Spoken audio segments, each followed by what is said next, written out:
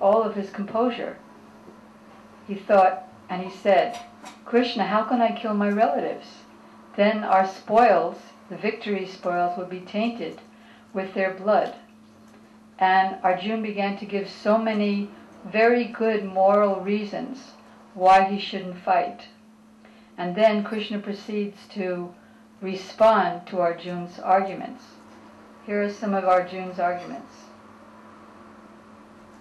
He said, O Krishna, seeing my friends and relatives standing before me, I feel that all the limbs of my body are quivering, and my mouth is drying up. My whole body is trembling, and my hairs are standing on end. Just imagine if you go out to war and then you see that your father or your brother is on the other side. What would happen? My bow Gandiva is slipping from my hand, and my skin is burning. Now I can't stand here any longer. I'm forgetting myself and my mind is reeling. I foresee only evil, O killer of the Kasi demon. Krishna killed so many demons in his childhood, in his babyhood, even in his youth, because he's the Supreme Lord himself, so even as a baby there's no problem for him to kill 12-mile-long demons. So it's very significant that Arjuna is calling him, O killer of the Kasi demon. He said, your name is the killer of the Kasi demon. That is Kasi Sudana. Sudana means killer of. You're the killer of the big giant horse demon, Kasi. You're not known as Nanda Sudan. You're not known as the killer of your father, Nanda Maharaj, or the killer of your brothers, so why are you asking me to kill my brothers now? I do not see how any good can come from this killing of our own kinsmen. And therefore I can't desire any subsequent victory. Of what avail to us is happiness, or kingdoms, or even life itself, when those for whom we want to enjoy the victory are standing before us in this battlefield? Why does anybody want to gain anything? So he can show off. Come to my house, see my new furniture, see my new wife. We want to show off to our friends and relatives. So he's saying, if I'm killing all my friends and relatives, then what's the purpose of gaining the victory of the world? I won't be able to show off to anybody or share with anybody. I'm not prepared to fight, even in exchange for all the wealth in all the three worlds. So we can see that Arjuna is very renounced. Even though he's a prince, even though he's a millionaire, billionaire, still he's very renounced. And he addresses Krishna as the husband of the goddess of fortune. Krishna has unlimited expansions. God has unlimited expansions, who preside over unlimited spiritual worlds beyond this material world. I don't know what you folks in England or Bangladesh or Poland learned in school, but when I was a kid and I went to school, they said there's only 9 planets, and this is the only planet that's really inhabited by human beings. Everywhere else there's dust and maybe some microorganisms. But here's the only place where there's intelligent human beings.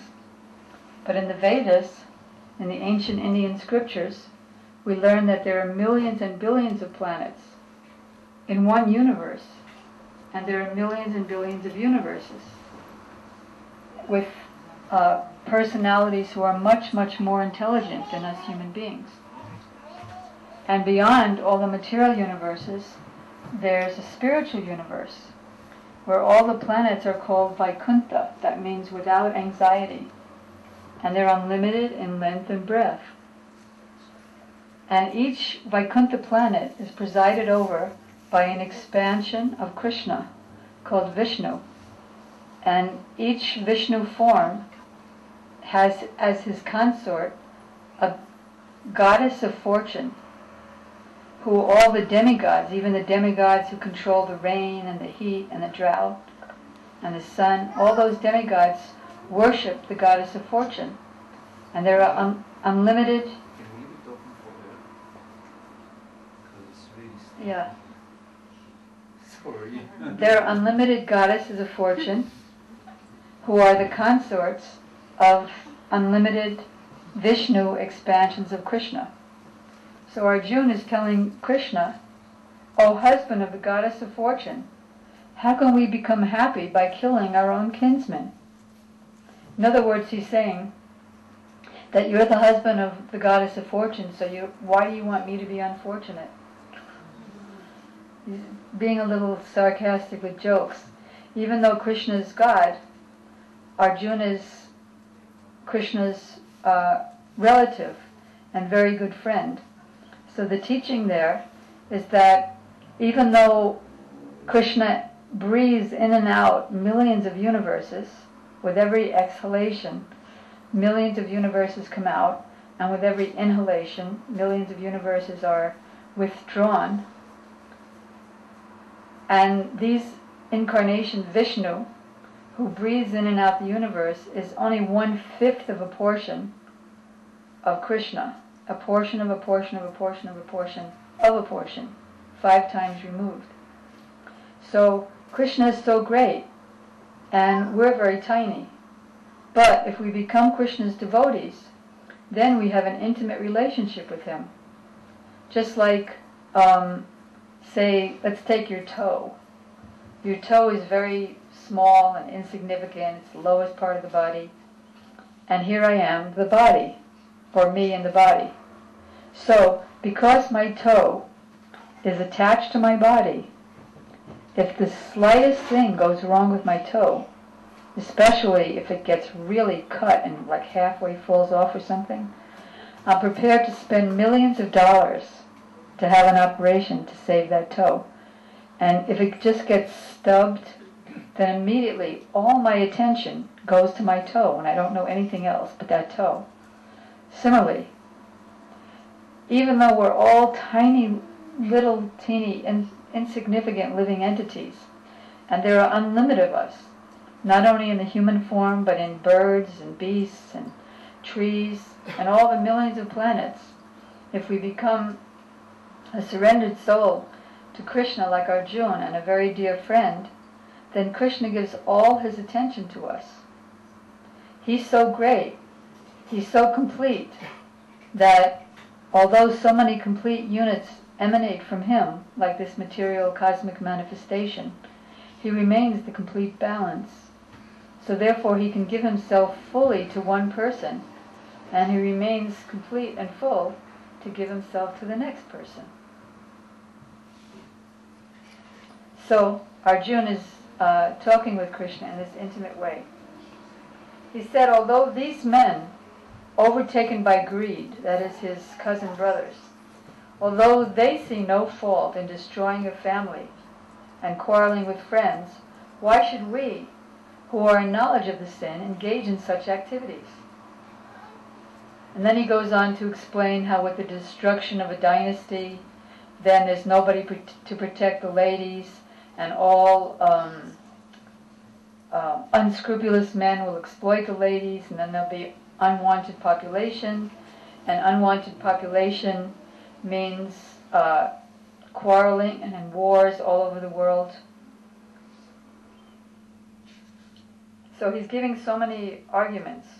I've heard from the disciplic succession, Arjuna tells Krishna, that those who destroy family tradition, they dwell in hell.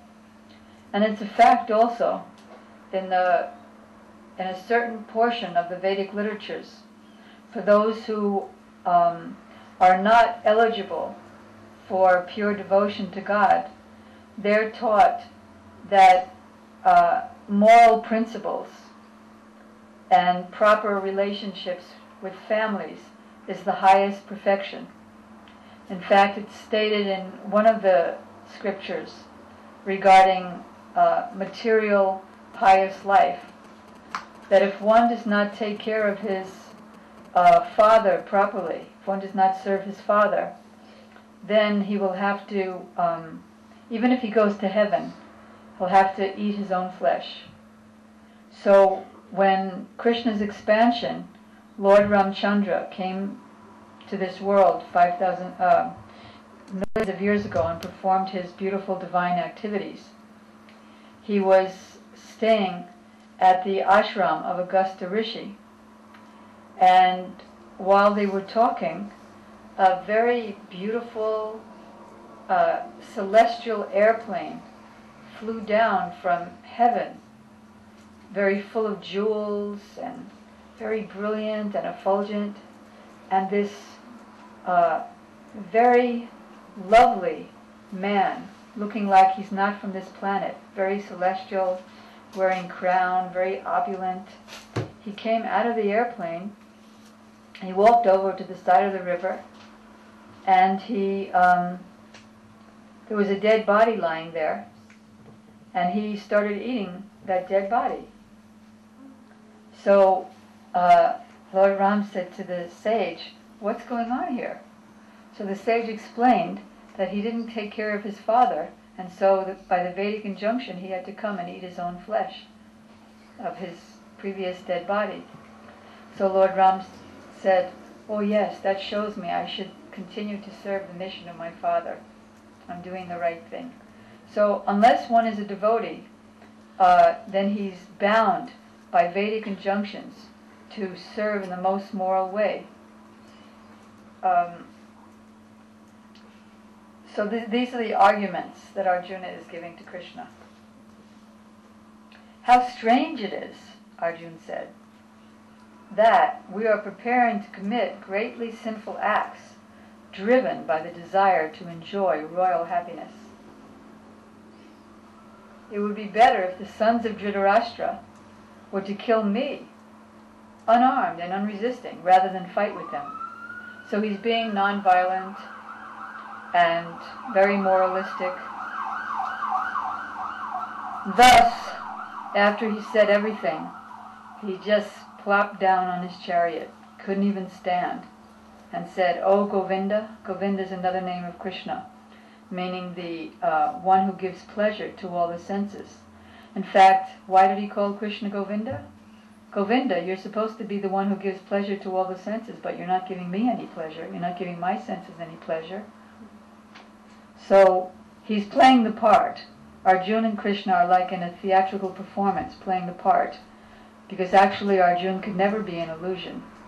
Krishna's devotees can never be bewildered by the bodily conception of life or attachment to material, society, friendship, and love over his devotion to Krishna. But they're acting for our benefit. So, "Oh Govinda, you're supposed to be the one who gives pleasure to the senses, but you're not giving any pleasure to my senses here." So our Srila Prabhupada explains in the purport that what it means that Govinda is the giver of pleasure to the senses is that if you serve Krishna, then automatically, if you serve Krishna's senses, Hrishikena Hrishikesha Sevanam Bhaktir Uchate. If you serve Krishna's senses with all of your senses, then your senses will become pleased and perfect and purified, so much so that you can see the kingdom of God face to face. You can see your own soul. Just like if you look in a mirror and the mirror is full of dust, you can't see anything but the dust. But if you clean off the dust, then you can see yourself, you can see your friends, you can see the world around you. So now the mirror of our heart is covered by the dust of the bodily conception of life. And by becoming a devotee of Krishna, we become free from that, and we realize we're eternal soul. And then we see everyone as soul, and then we love everybody without discrimination, even the trees, even the ants, even the fish. So, he said, he was overwhelmed with grief, and he said, "I'm not fighting." So now let's see what Krishna's reply is. Very interesting. We'll be discussing now, that was how chapter 1 ended. So now we'll be reading chapter 2, which is Krishna's reply. Sanjaya said, Sanjaya is You see that personality in the red turban and the red shawl, chadar? So he is the secretary of the blind king Dhritarashtra, who is the father of all the people on the bad guy's side. And they're against Krishna's devotees, and they unlawfully usurp the kingdom and try to use it for their own purposes. So Sanjaya is relating to Dhritarashtra what's happening on the battlefield.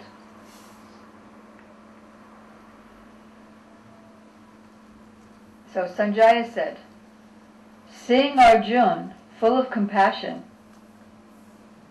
and very sorrowful, his eyes brimming with tears, Krishna Madhusudan spoke the following words to the grief-stricken Arjuna. Krishna is called Madhusudan here because he killed a very great, giant, horrendous demon named Madhu. So now Krishna is going to be killing the demons of doubt and confusion in Arjuna's heart. So the Supreme Personality of Godhead said, my dear Arjuna, how have these impurities come upon you? Impurity means the bodily conception of life. How have these impurities come upon you? They are not at all befitting a man who knows the progressive values of life, the real spiritual values of life. They do not lead to higher planets, but only to infamy. He urges Arjuna, O Arjuna, do not yield to this degrading impotence. It does not become you. Give up this petty weakness in heart, and arise, O chastiser of the enemy. So what is Krishna doing, and what is Arjuna doing? Arjuna is like a person. Suppose you're sleeping over your friend's house, and your friend is having a bad dream. You're sleeping in the same room as your friend, and he's having a bad dream, or she if you're a lady. And your friend is dreaming that he's being chased by a tiger, and he's falling off a cliff, and the tiger jumped down off the cliff and starting to swallow him and eat him up, and he's screaming. So in his dream, your friend is screaming, this tiger is trying to eat me. So suppose you're sleeping over your friend's house and you see that. What will you do? Will you say, don't worry, I'll save you. Just run this way. Here, let's get a knife. I'll kill the tiger. You won't do that at all. What you'll do is probably smile, maybe chuckle a little bit, and say, wake up, everything's okay. So that's what Krishna is doing to Arjuna, seeing Arjuna sleeping in the nescience of the bodily conception of life. Because actually, anybody who would die on that battlefield, he would get liberation from the pangs of birth and death. So there's no problem. The only problem is Arjuna's illusory conception of life. Then Arjuna said, O killer of Madhu, how can I counterattack with arrows in battle men like Bhishma and Drona, who are my superiors? Drona is Arjuna's archery teacher. He's the one who taught him how to fight in the first place. And Bhishma is his grandfather, who brought him up. It's better to live in the world by begging than to live at the cost of the lives of great personalities whom are superiors. Nor do we even know which is better, conquering them or being conquered by them. The sons of Dhritarashtra, whom if we killed we will not care to live, are standing before us on this battlefield. Now Arjuna realizes that he's confused. He says, now I'm confused about my duty, and I have lost all composure due to weakness. Now, O Krishna, please tell me what is best for me. Now I am your disciple, and a soul surrendered unto you. Please instruct me. So when they were talking as friends, then it was just a back and forth. But now, Arjuna realizes that I'm not getting anywhere. I'm saying all my arguments, but my arguments aren't making me happy. My conception of my life, who I am, is not making me happy. So he says, okay, now I surrender. Now instruct me. So as soon as Arjuna surrendered, now he's going to be getting very, very good advice. And in here, in this second chapter, our spiritual master Srila Prabhupada explains that one should accept Krishna as his spiritual master. And when Krishna is not so-called physically present, then one should accept a bona fide representative of Krishna who's as good as Krishna. And what does it mean to be as good as Krishna? He's 100% Krishna conscious. One who's 100% Krishna conscious develops the same qualities as Krishna. Even though he's not God, he manifests and develops the qualities of God. Just like, suppose you take birth in a very, very rich family. You just took birth there. So what happens? You're going to be rich. And if the family is beautiful, you're going to be beautiful. So anyone who enters into Krishna's family of surrendered souls, he shares with God God's qualities.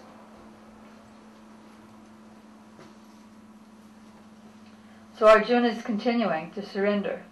I cannot find any means to drive away this grief which is drying up my senses, nor will I be able to get rid of it even if I win an unrivaled kingdom on the earth with sovereignty like demigods in heaven. Still, I can't get rid of this grief that's driving me mad. So then he just sat down. Oh, Govinda, I shall not fight. So what did Krishna do? He had a friend who was sleeping. So then Krishna, smiling in the midst of both the armies, spoke the following words to the grief-stricken Arjuna. And what did he say? Sri Bhagavan Uvacha Vasochantan Vasochan Svam Pragyavadangscha Bhashase Katasanagathasanscha Nanusochanti Panditaha. The Blessed Lord said, while speaking learned words, Arjuna, about sin and family tradition and protection of the women and compassion and non-violence, while speaking learned words, you are mourning for what is not worthy of grief. For the wise lament neither for the living nor for the dead. Because never was there a time Natvevaham jatunasam natvam me janarshapa nachaiva nabhavisyama sarve vayamatakparam. Never was there a time that I did not exist, nor you, nor all these kings, people, all of you. And nor in the future will any of us cease to be. Then he continues. Everybody together. Dehi nosmin jata dehi komaram jovanam jaha tata dehantaram prapti dhirasatranamukhyati. As the embodied soul continually passes in this body, well, you say the rest, I forgot it. Shamukhiya. Without looking. Manjukeshi? Loud? You're on TV.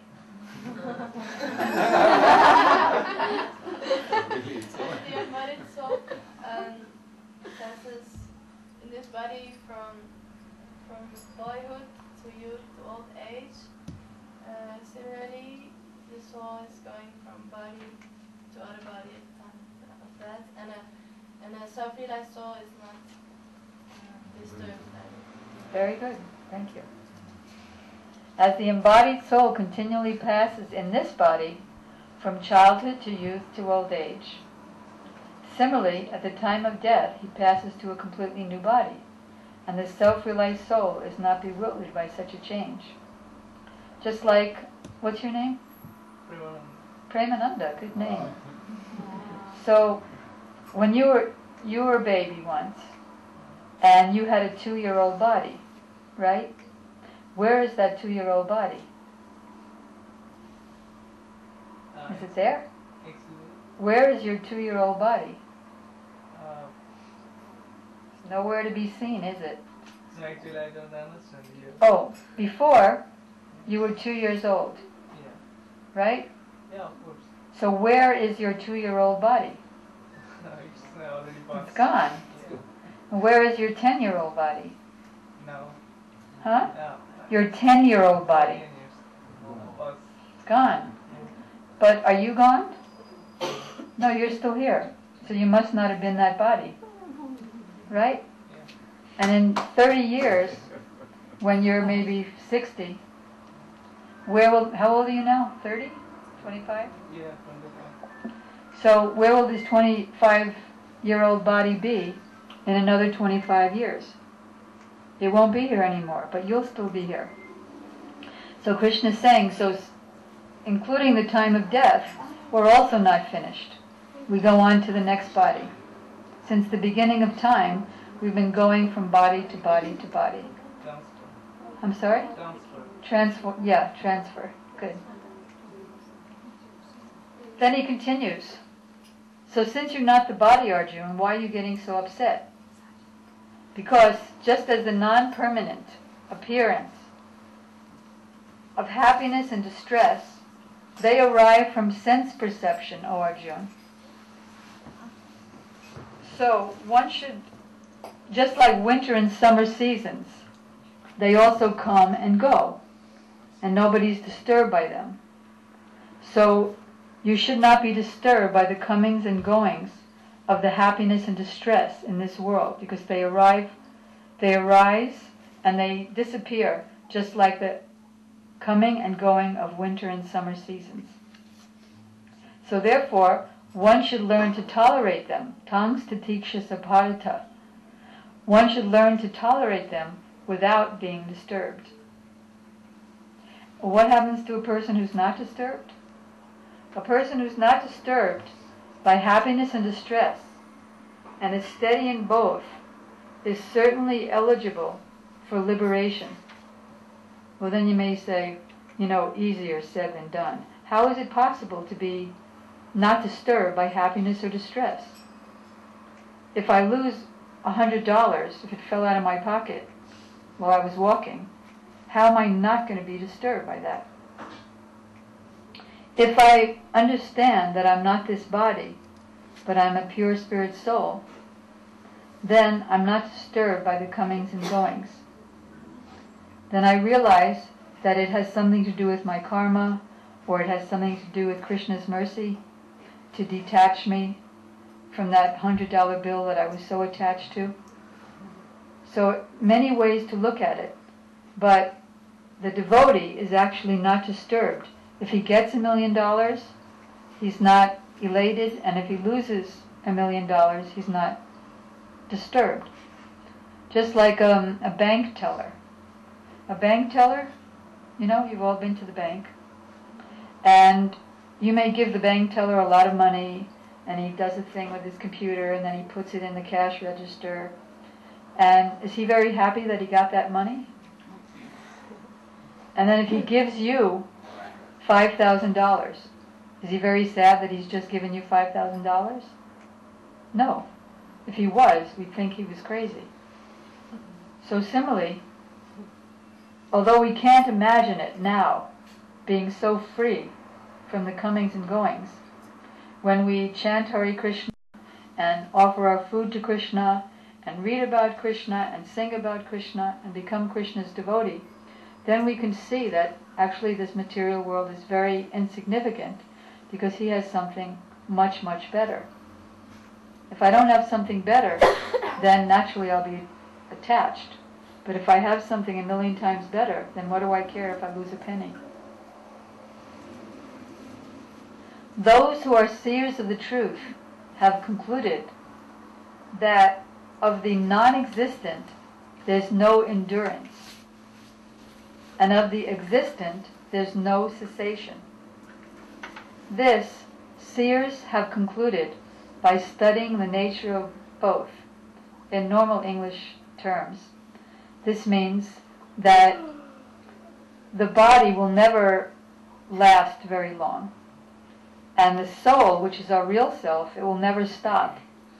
So why give all of our attention to something that's at every moment decaying, when we should give attention to our real self, which is eternal, and which we now can't experience. And if we don't give attention to it, then we'll have to suffer birth, old age, disease, and then death, and then we don't know where we're going next. Know, Krishna says, that which pervades the entire body is indestructible. No one can destroy the imperishable soul. Only the material body of the imperishable, immeasurable, indestructible soul is subject to destruction. Therefore, don't be disturbed. Just like, suppose, Premananda Prabhu, that you take off your shirt and put it in the washing machine. Would you get all bent out of shape if when your clothes get all bent out of shape in the washing machine, and your clothes are drowning in the soap suds and getting all wrinkled? You say, "Oh no, I'm getting wrinkled." No. Is my English clear? Yeah.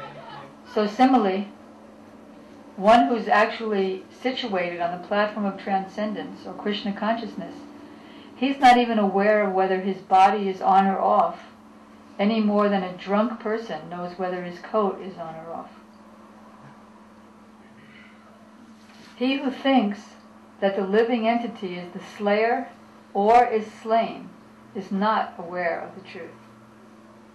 So does that mean that I can just kill somebody because Krishna is telling me I'm not your body? So I could just, what's your name? Dominique. Okay, nice name. I can just insult Dominique and I could punch him and say, no problem, he's not the body. Don't criticize me for hurting him. Here's an analogy that will explain the answer to that. Suppose there's a soldier in the war, and under the direction of the generals and the captains, this soldier kills so many men. What happens when he returns home? He gets a medal, right? So then he thinks, well, this is pretty good. And then he goes and kills somebody else who he's hated for so many years, and he thought, wow, now's my chance. I learned worship, and now I'll just kill him. And then what happens? Does he get a medal? No, they send him to the electric chair. Because he killed that one person on his own. So if Krishna is ordering to kill, and he's personally there, then there's no problem, because those people will get liberation. And they may even attain Krishna himself. But if I do anything on my own, independently, like if I insult Dominique or punch him, then I'll have to get punched back. If not by him, by somebody else. That's called the law of karma. Whatever act we do, we get that back. And then if somebody insults me and I wonder, why did that person insult me? I didn't do anything to him. Oh yeah, I remember in my last life I insulted Dominique. Got it. Now I know why I'm being insulted.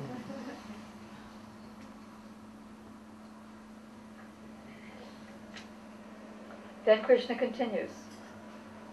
How can a person who knows that the soul is indestructible, imperishable, eternal, and immutable, kill anyone or cause anyone to kill? Then he gives another very good example. Just as a person accepts new garments, giving up the old and useless ones, so similarly at the time of death, the person gives up the old body and takes a new one. Do we ever be disturbed if our clothes get too old and then we take it off? Never get disturbed. We can't imagine such a condition now, can we? I can't. But Krishna is promising realization of this, if we chant Hare Krishna with sincerity, sing His glories, read about Him, hear about Him, speak about Him to others, engage all of our senses in His service, then all of our senses become so happy. The soul can never be cut to pieces by any weapon, nor can it be withered by the wind, nor moistened by water, nor can it be burned by fire. Our Prabhupada gave an example in the ancient history of Socrates. Socrates was preaching a philosophy. You know Socrates, everybody? He was preaching a philosophy that the people... No? Socrates is an ancient Greek philosopher. And he was preaching his own version of transcendence. So the government became after him. It was a wicked government. And when they caught him, they said to him, "Okay, Socrates, now tell us, how shall we grave you?" Grave you? So he said, "Well, first you have to catch me, then you can grave me. In other words, I'm not this body." Knowing this, you should not grieve for the body.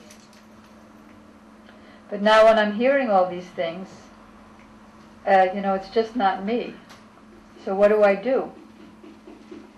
I can pray to Krishna. Now I know that I'm an illusion. I can pray to Krishna. There are so many beautiful prayers, especially the Hare Krishna mantra, which means, "O energy of God, O Radha, O Krishna, I'm suffering now due to complete illusion because I'm attached to this material world. Please, and I'm serving my material senses." Prabhupada gives an example of a Vaishnava poet who's lamenting, "Oh, for so long I've been serving my material senses, but they're never satisfied with my service. They keep saying, no, more, no, I'm not satisfied." So then somebody says to him, "Okay, well, no problem, why don't you just give up the service then if they're not satisfied?" So then the Vaishnava poet says, "But the problem is that although my senses are not satisfied with my service, they're not kind enough to give me relief from that service. So this is chaos." So if, however, Krishna says, you can pray to Him. We have so many, you hold that up, songbook. We have so many beautiful songs of praying to Krishna and Guru and the pure devotees and to Chaitanya Mahaprabhu, that's Krishna himself, disguised as a devotee. And these prayers are very powerful because the prayers are originally sung by other pure devotees. And Krishna, when he hears the prayer of his pure devotee, he'll immediately start listening. So if we pray their prayers, then we'll get that result and we can become free. Then he's trying to help Arjuna understand further. He said, "O Arjuna, for one who has taken birth, death is certain. And for one who dies, birth is certain. Therefore, in the unavoidable discharge of your duty, you should not lament. All created beings are manifest in the beginning, unmanifest in the beginning, before this body, then manifest in the interim stage, and then unmanifest again. So why should you lament for that, for the changes? Some look upon the soul as amazing, some hear about the soul as amazing, some describe him as amazing, but still no one understands him. But yet, that is us inside. The soul is more beautiful than anything that anybody could possibly imagine on earth, and more powerful than any one that you could possibly imagine, not only on earth but in heavens. Like there's a sun god who makes the sun rise and set every day, and all the planets rotate around the sun, we learn in school. And there's a rain god that makes it rain. So our soul is even more powerful than that, millions of times more powerful. Just we're in so much illusion that we think that we're this tiny, terribly full of misery thing that takes birth, terrible birth, and 9 months in the womb, being bitten by the insects within the mother's body and bacteria within the mother's body, and all the gushy stuff in the mother's body, can't breathe, then comes out upside down. First thing is he's slapped around by the doctor. He comes out half dead, screaming in pain. Then he grows up, he's in a crib, and when the mother's away, the baby's with some babysitter, and the baby starts crying because he wants his mother's breast milk, and the babysitter thinks, oh, he has some pain, so she gives him some bitter-tasting medicine, makes it worse. Then he starts going to school, and he gets envious of other kids in the school because they have better grades, and they get envious of him. They're always quarreling with each other. Teacher's always chastising him. Then he just goes on and on.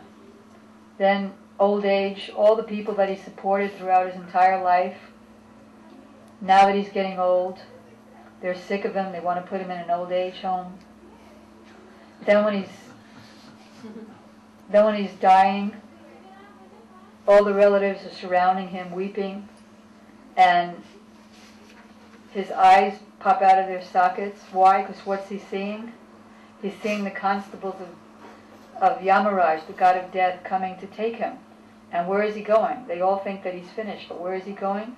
For all of his sinful activities, even unknowing sinful activities, like stepping on an ant, he has to suffer. Unknowingly or knowingly, one has to suffer.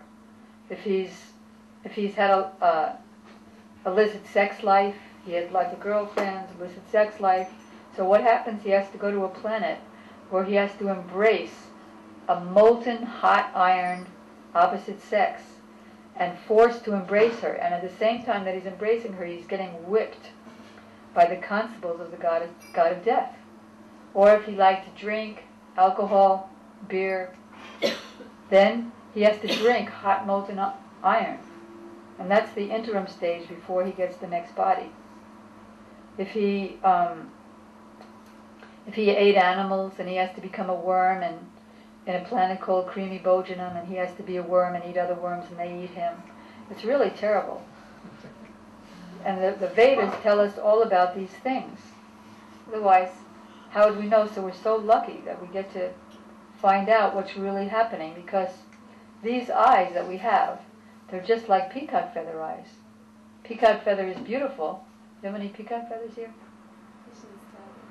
Krishna's turban. You see a peacock feather. Very beautiful, colorful. Like, what is that? That blue, what do you call it? Eyeshadow.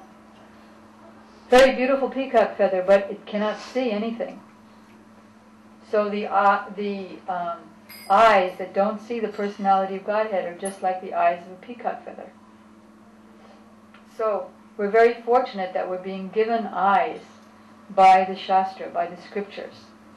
And therefore our teachers teach us that we should be Shastra Chaksus, or we shouldn't try to see through these peacock feather eyes, but we should see through the eyes of the scripture, or see through the eye of knowledge.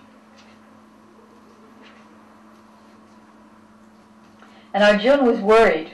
See, he had his material logic, but nobody can defeat Krishna, so might as well surrender. Arjuna's logic was that, see, all these are my friends and relatives, cousins, uncles, grandfather. So if I don't kill them, and we just all live together, then I'll be happy, they'll love me, I'll love them. So Krishna said, no, that's not what's going to happen at all. He said, if you don't fight this religious war, then you'll certainly incur sin by neglecting your duties in a religious war. and you'll lose your reputation as a fighter. And all these relatives that you want to spare, they'll all laugh at you and make you infamous. They won't respect you at all. So Krishna is the embodiment of past, present, and future. So nobody can outsmart Krishna. I was once in our spiritual master, Srila Prabhupada's house in New Jersey in 1967. He had a house there for a couple of weeks. And he took us into one of the rooms. You want to sit on a chair? Premananda? Yes. Do you want to sit on a chair? No, it's okay. You're okay? Yeah, Okay. I'm Okay. So Prabhupada took us into one of the rooms where there's a picture of Mother Yasoda chastising Krishna because he was stealing butter and yogurt. And his friends were... One time, I did not see in Bhagavatam, that we had been attacked by one ferocious demon. Then, which demon? Then he said, oh, hunger. We're very, very hungry. And now, coming into our nostrils is this very, very sweet smell coming from this towel plantation. And it's also going into our stomach. So please help us to relieve this problem. So then they went to this plantation, and this was taken care of by an associate of Kamsa called Dhenukasura. So Balaram, they said, if we go to this place though, that it's guarded by this Dhenukasura, and anybody that comes near, that he and his associates, that they immediately annihilate them. That nobody goes near this place. What to speak of going near it? Even the birds up in the sky, they won't even fly over this place. Balaram and Krishna, they were laughing. How can an ass, be so powerful? So then they went, Balaram in front. When they got to the grove, then Balaram, he took one tal tree, very, very tall, thin, and then he started to shake. And some tal fruits started to come down. Plop, plop, plop, plop, plop. Immediately, Dhenukasura, he got up and he went to see who was intruding in his territory. And then he saw the very, very beautiful forms of Krishna and Balaram. Krishna with his very beautiful peacock feather, his pitambra, his golden yellow shawl, and next to him, Baladev, in front by the tree, with his very beautiful white complexion, blue dhoti. Seeing immediately Dhenukasura, he charged towards Baladev, and then jumping, this ass demon with his hind legs, both legs, with a very, very heavy push, he just kicked Baladev in his chest. But Baladev was just standing there and not at all moved, not at all fazed. Dhenukasura, he looked, he was amazed. Then again he went up to Baladev, and then he turned round, and then he lifted up his hind legs, and again he kicked him. But this time when he went to kick, Baladev very easily just caught hold of his legs with one hand, and then just started to swing him round in a centrifugal way. And then he just took him and tossed him up towards a tal tree. Before this demon even reached the top of the tree, his life air had left. His body hit the tree, and then so many fruits started to come down. The tree also broke, and it fell and it hit one tree. And from the weight of that and the demon, that tree also broke and fell and hit another tree, and then another tree, and another tree. And in this way, the trees were just scattered all over the place in such a short time. The friends of Dhenukasura, they saw how their master had just been killed by Baladev. And then immediately, they also got up and they started to attack Baladev and Krishna. And there was a great flurry of Baladev and Krishna just taking them and swinging them and then throwing them up into the trees. And within no time, the whole place was completely devastated. There were just tal trees, tal fruit, the bodies of these demons, and blood. The place was such a mess. And then after Madhumangal, who was very hungry, he looked. He said, oh Krishna, I'm not hungry anymore. Let's go home. So, it's been explained that this pastime it has very, very significant meaning. That just like the different demons that were killed by Krishna, that they represent different anarthas. So Dhenukasura, he represents ignorance. That he's taken the form of an ass. And the ass, he's the symbol of ignorance. Srila Gurudev has explained that in the rainy season, the ass will go and start to eat grass. But because of the rainy season, there's so much grass. And then the ass will look up, and the ass will see that, oh, that there's so much grass. I haven't eaten, but actually the ass has eaten so much. But he's just seeing that I've not eaten. In the dry season, when there's no grass, the ass has eaten just a little bit. But then the ass will look up, and the ass will see, oh look, I've eaten all of this grass. And then the ass, by the power of his mind, just see the power of Maya, then his stomach will become very, very big, though he hasn't eaten anything, but he'll think, I have eaten. What is this? Prakrite kriyamanani gunai savasaha ahamkara vimudatma kataham iti manyate.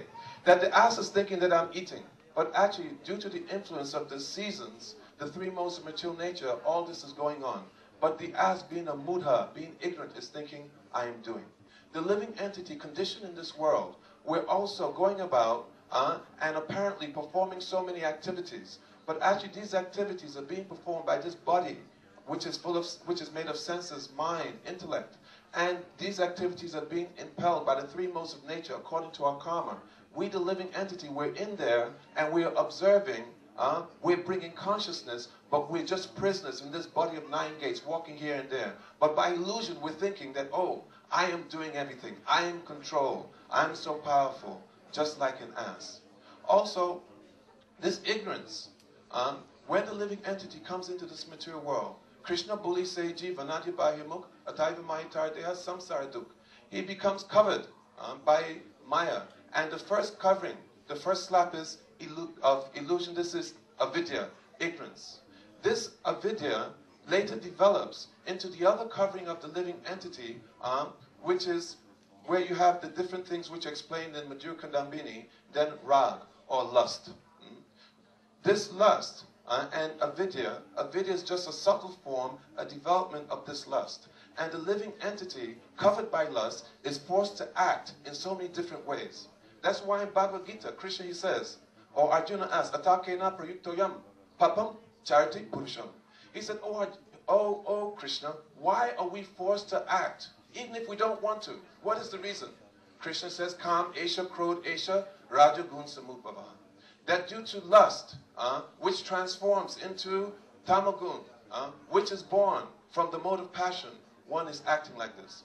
So how will one become free? So this pastime, we see that Krishna has killed so many demons. Putana, Trinavata, Shakatasura, Agasura. But now, Baladev, he's killing this demon, Dhenukasura. Why? Because Baladev, he's Akhanda Guru Tattva. He's the whole full manifestation of Guru Tattva.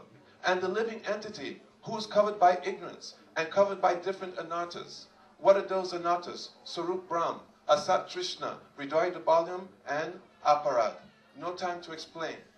So, the living entity covered by these... Gurudev, should I explain? No time. The living entity covered by these different anarthas, but especially we'll discuss Hridaya Dabalyam. That Hridaya Dabalyam, it has 4 divisions. First is Tucha Asakti. That the living entity is attached to very, very insignificant, ephemeral things of this world. Then Kutinati and Kapatya. This means duplicity, hypocrisy, and also cheating and criticizing. That especially for one who has come to the lotus feet of Sadguru, one who's come to be able to do bhajan, then Srila Bhaktivedanta Sarasvati Thakur, he said, that it's better to take birth in these species of worms, beasts, different animals, than to come and still hold on to this kapatya and matsarya, envy. So this has to be given up, but very, very difficult. Very difficult to give up this hypocrisy, this duplicity, because we're bound by illusion. So how to give up? And the last is pratishta. There's Tucha Sakti, Kutinati Kapatya one, Matsarya, envy is another, and then Pratishta. So who can give up? Kanakamini, Pratishta Bhagini Taryate, a Vaishnava. That one who's given up this desire for the sense objects of this world. Kanaka, Kamini, the opposite sex. Who's Brief. okay? Who's given up? Pratishta, desire for name, fame, adoration, which is so subtle that practically up to the level of Bhav, that this is there. How can give up? Only by mercy of Guru. So, Baladevi comes and he's killing this demon because these anarthas, especially this anartha, this will be removed when we take that attachment, which is born of ignorance, that we have for this material world, for the objects of this world, for our mother, for our wife, for children, for different things. And then we take that attachment and then we place it at the lotus feet of Guru. That love and affection, now we give it fully to Guru. Then Guru, he is Sadhu Vaidya. He's a transcendental physician. Then he can perform the operation. Baladev, he comes with a plow. And with this plow, he's rooting up the weeds which are in the field.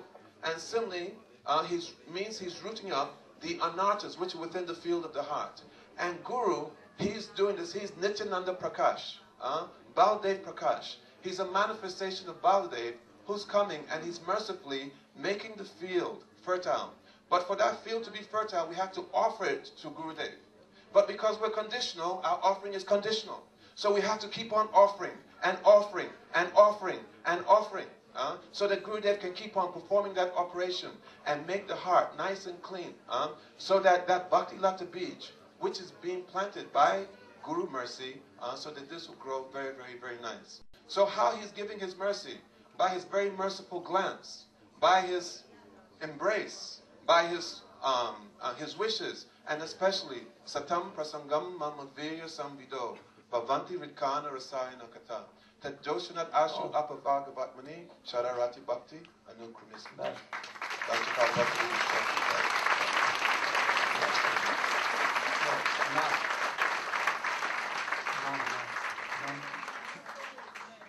Today, Kali Harat. Today, tomorrow.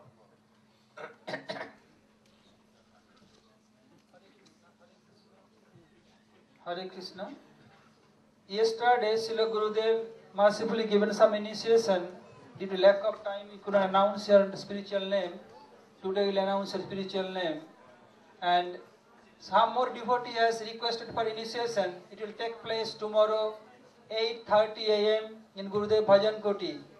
And for gents, they have to shave clean hair and clean dhoti. Etc. have to come like other day devotees come.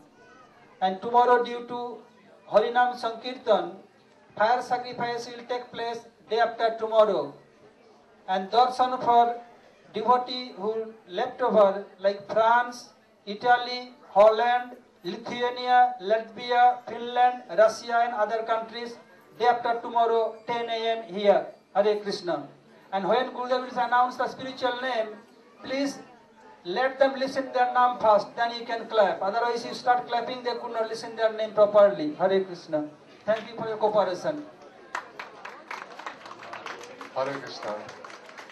And the devotees who are performing drama, be ready, make all the arrangements just now in a expert way so that nobody is disturbed. We can hear the name announcements. Srila Gurudev has given initiation mercifully to 88 devotees. Some of them have already left. We start with Mirnal Das from Kolkata. Please stand up when we call your name and Srila Gurudev will announce your new spiritual name. Mirnal Das, Prabhu, is here. What? Huh? Mridul. Mridul Krishna ki jai. Francisco Chaitanya Crespo. Chaitanya Das ki jai. España. André Krieger from Germany. Anirudh Krishna की जय, अनिल कृष्ण की जय. Then also from Germany, I believe Dresden, Ibes or Ives Weiland. Yves Weiland. Jamuna जीवन प्रभु की जय. Then from London, King Chong. Not King Kong, but King Chong from London.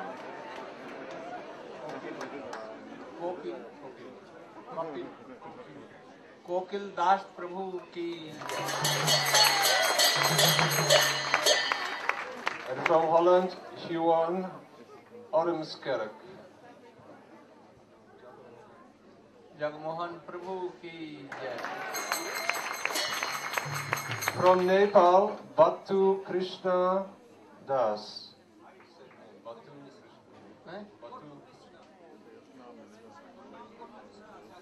बटू कृष्ण दास की जय.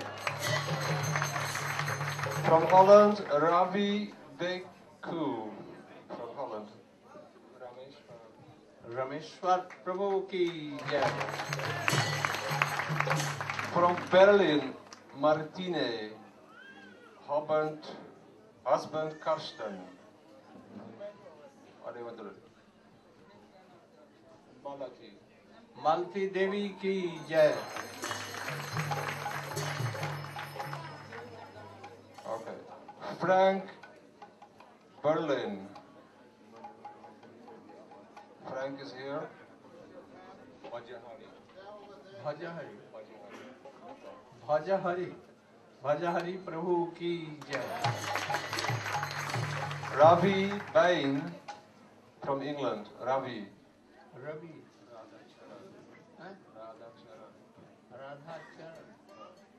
राधा चरण प्रभु की जय. Matthew Austin from England. जो मुरली मोहन की जय.